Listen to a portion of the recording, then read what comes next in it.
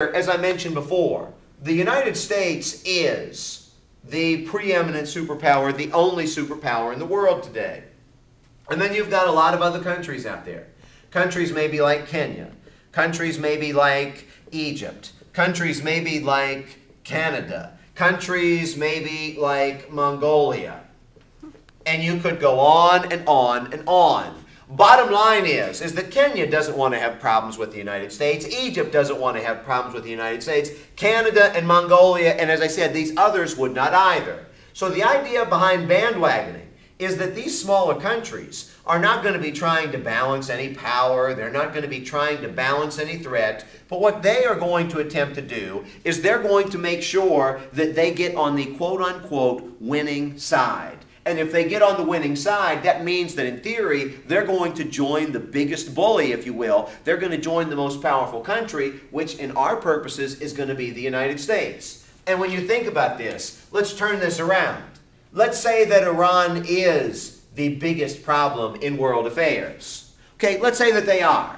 If you've got the United States and you're Kenya, Egypt, Canada, Mongolia, and then if you add other countries out there that are larger, like Great Britain or like France or like Japan, if you're the Iranians, why would you ever want to go against this grouping of countries? You wouldn't. So bandwagoning basically means that almost no matter what happens, some of these smaller countries like Kenya, Egypt, Canada, and Mongolia are always going to be on the winning side. And as I mentioned at the very beginning, why do countries fight wars? They fight wars because they know that they can win.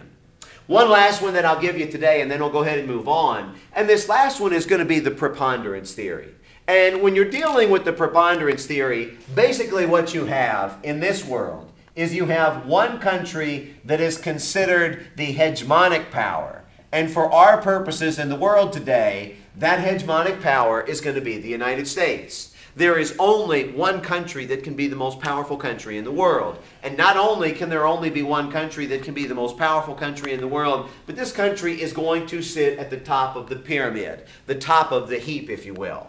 Now what you'll see on this triangle, and this does come from the text, you're going to see here great powers, middle powers, small powers, and then dependencies. When you think about great powers, you're probably talking about countries like Great Britain, probably talking about countries like France or Italy. When you're talking a middle power, you're probably talking about a country like China or maybe Russia in this example. Both of them have significant militaries. China has got an increasingly growing economy. Russia probably has a little bit stronger of a military than China does. When you start getting into small powers, you're going to start getting into more regional countries. A country like Saudi Arabia, for example, is going to be maybe a small power because they are going to exercise a lot of influence in the Middle East. Maybe Iran, for example, would be considered a small power. Maybe a country like Kenya in Africa would be considered a small power because Kenya, for the most part, has been very, very stable, albeit it is a little bit poor off and on, as you've demonstrated in the hunger articles.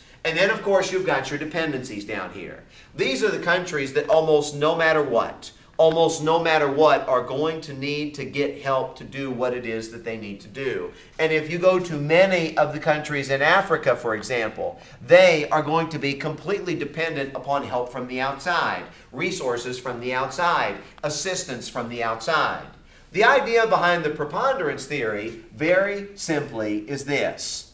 There are going to be a number of countries out there that fall on the high side of this line. And if they fall on the high side of this line, that means that effectively they are happy with their position in the world. Great Britain is not ready to rise up and challenge the United States. France is not ready to rise up and challenge the United States, nor would a country like Germany or Italy be. These great powers basically mean that if they're happy with their position in the world, even if the United States is the hegemonic power, the top dog, if you will, they're not going to want to overthrow the system because they know that they've got more to lose than they have to gain. Some folks have suggested that it's not Iran, but they've suggested actually that it is China that is the next great rival for the United States. And that seems like that makes really good sense because of China's mix of economy and China's mix of military.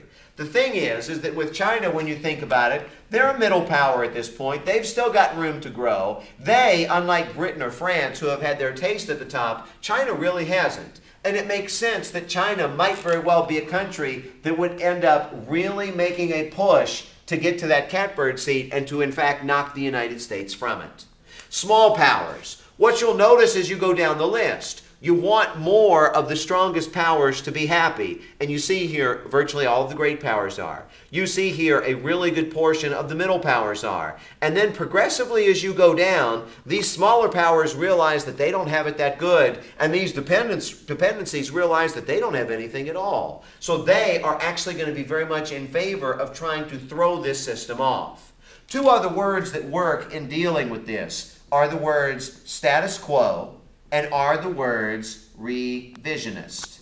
A status quo power is going to be interested in keeping the system exactly as it is because they've got too much to lose. Great Britain may never be number one, but if Great Britain is a country that's in the top 5, why would they want to change the world power structure? Because they've got great benefits. When you think about a country like Iran, Iran is growing in some respects. They've got an awful lot of potential over there. Absolutely a regional power, particularly since Saddam Hussein is no longer in Iraq. But having said this, Iran has got some steps to make up. And they're probably not necessarily going to be all that happy, say, with the way sometimes that the United States tries to do things.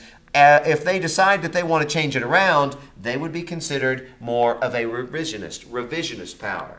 And then when you go down here to the dependencies, virtually all of the dependencies are going to be revisionist powers because they know that they're going to struggle growing dirt, if you will, in their respective countries. And then indeed, they're going to want to do something about it so that they would progressively rise up the pyramid. Maybe it's one box, maybe it's more. Problem is that as you begin to push up and try and rise, there are other countries that are going to have to slip down to the level that you once were. So with this in mind, oftentimes these status quo countries don't want to risk losing what they've got to the revisionist countries who frankly have nothing to lose. Again, if y'all have any questions, give me a holler on email, call me in the office.